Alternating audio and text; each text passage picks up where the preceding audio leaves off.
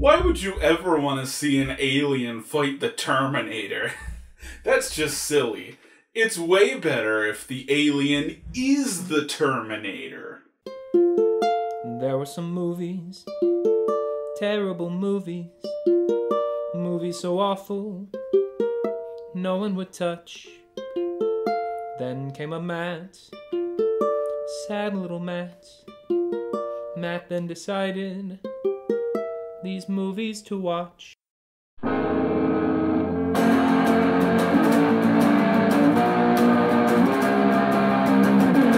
walks into the theater, Matt's got one thing on his mind. Then you know he's gotta tell the world, get ready for Matt's fun-win movie time. Today's episode, Alien Terminator. I'm trying to cut back on soda. Give me a break.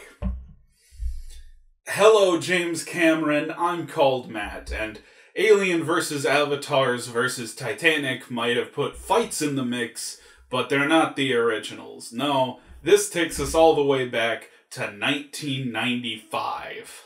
Let me tell you, the people behind Alien Terminator are exactly the people you expect. It was written and directed by Dave Payne, the man behind such hits as Showgirl Murders, as well as being series director on Fred the Show. He also directed a movie called Alien Among Us.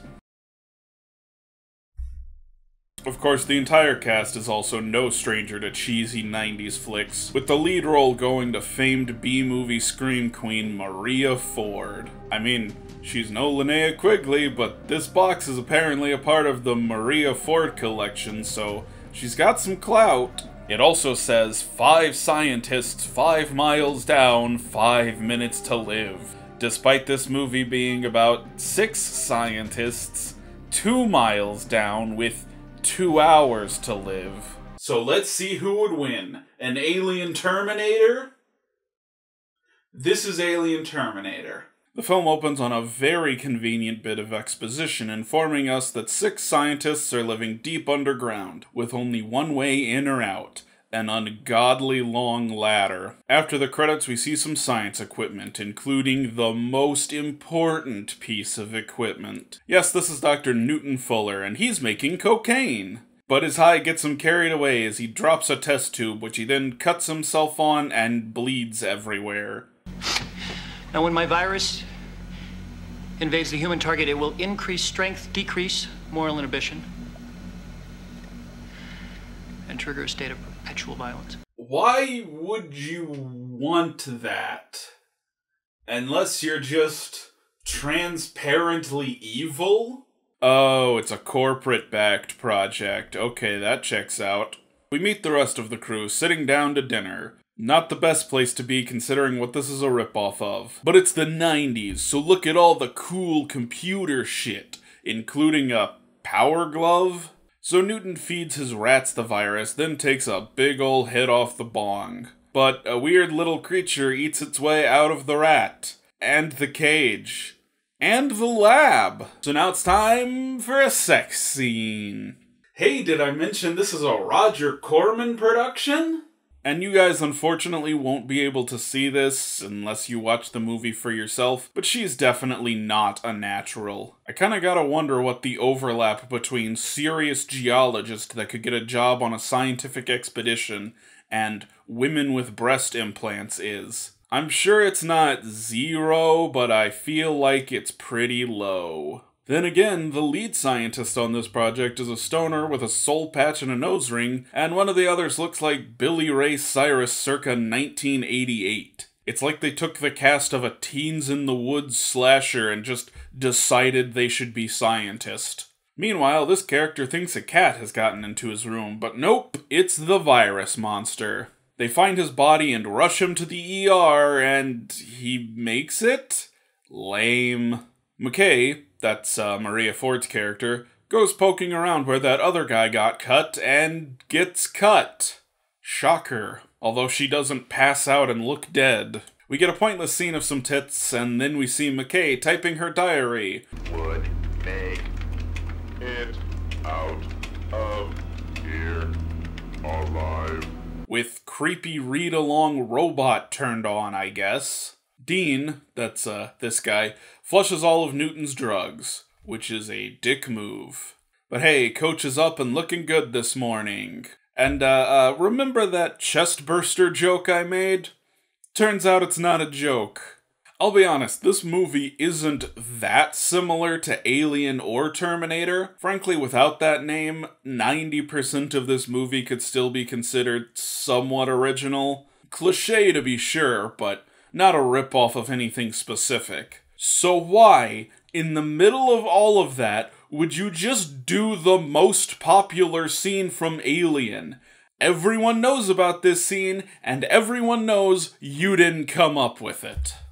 The DNA structure of this organism is such that it needs a host bacterium so it could be cloned and reproduced. Talk in English! That made sense, actually. The alien needs a host to live. What part of that didn't you understand? I say Alien because, you know, it's a ripoff of Alien, but this thing was made in a lab underground. How is that an alien? It did terminate someone, though, so I'll let that one slide. There's 2 hours before the doors are unsealed, and according to Newton, it would be catastrophic to let the creature escape. What follows is a fairly decent scene of them poking around trying to find the creature. I have nothing negative to say about it. It's clearly not as suspenseful as Alien, mostly because Alien had already proven itself scary by this point, but it's as good as this movie's gonna get. I'm sure he has a code word. Simple. What did he love more than anything down here? Cocaine? The girls get suspicious of Newton for having a radio phone. Meanwhile, I get suspicious of the prop department because I can see the orange tip on this gun. And the girls discover Newton's secret about the violence virus. Anyways, the not-so-alien Terminator kills Newton before Newton can poison it, and it looks like the poison ended up in the vents. I'll go. Give me a gun. And preferably one without an orange tip. Unfortunately, the veil of poison is broken, so they determine their best option is to get the fuck out and nuke the place. And just in time, too. Weirdly, though, the power goes out. Why is that weird? All the main breakers are up top, in EarthTech's hands. That's right, they're being sabotaged by Wayland Industries. I mean, EarthTech. That's what the evil company is called in this movie, EarthTech. Oh, and the billionaires at EarthTech own a news station. Haha, glad that's fictional. So now they're stuck inside with the Terminator, so they pick McKay as a decoy to lure the Terminator into a trap. But at the last second, it grabs... Boob's girl. I never got her name. And her boyfriend is very distraught by this and wants to go back. Which is an improvement over Aliens vs. Avatars, where the romance just goes nowhere. Points to Alien Terminator, I guess. Although he has to go and make it weird. It's okay. It's okay. It's okay. Close your eyes. It's okay. But by that point, A.T. has made it up top where McKay and Billy Ray are, and we finally get a good look at it. Oh, that's the best thing in the movie yet! Also, boyfriend made it up to where they are in record time, apparently. Bullets seem to distract A.T., but not kill it. Luckily, the hatch that was locked gets unlocked for no reason. They make it to the exit door and get attacked. So Billy Ray has a very funny fight with the creature, and they escape as it all blows up. And the CEO of EarthTech goes full Neil Breen. Our crewmates were not so lucky.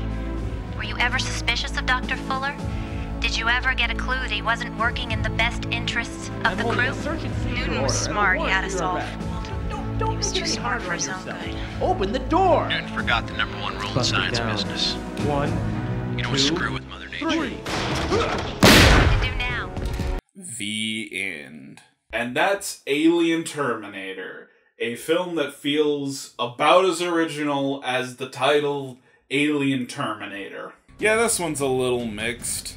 There's moments where it feels like it could break through and be something better, but it never does. It just feels dull and uninventive. It's not as insufferable as Aliens vs. Titanic, but it's also not funny or silly outside of the few shots of the creature. It's a movie where a monster kills people.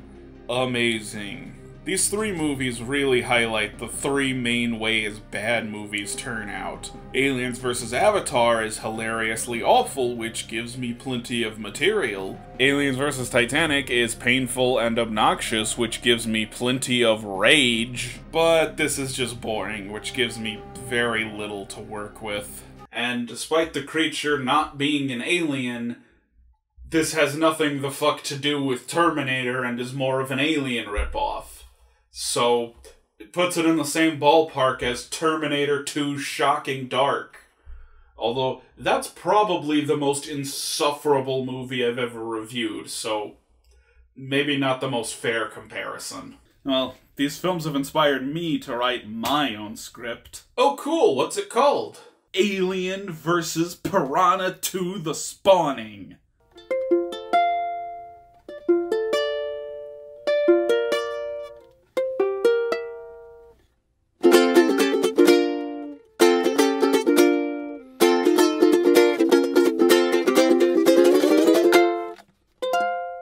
Why not The Abyss? Aliens vs. The Abyss doesn't even sound like a ripoff. That's what they'd be expecting. Gotta keep them on their toes.